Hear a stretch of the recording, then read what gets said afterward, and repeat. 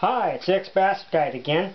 This is how to make weights for small weights for fishing Senkos, wacky rigged or Texas rigged. I use weight 80 to 90% of the time to get that lure down to where the fish are quickly, so I can make more casts and put the lure in front of more fish.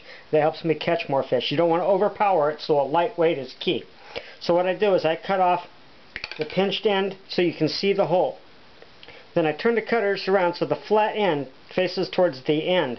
So now you have a piece of hollow core that is flat on both sides.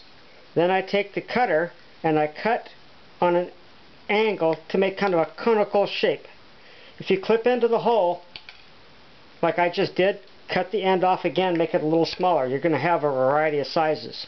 So you just go around and you clip parts of it off until you make it conical. You want it conical. You want it to slip through the fish's lips when you set the hook and not, interfere with the hook set. That's why most worm hooks are conical. And so that's how you do it. And this is about between 1/32 and 1/64 of an ounce. Some are bigger, some are smaller. Depends on how deep you're fishing. The deeper you fish, the more weight. If you're fishing in current, you need some weight. I don't fish weightless very often, only if it's shallow and the fish really want that. Then I'll go to that. So that's how you make some weights.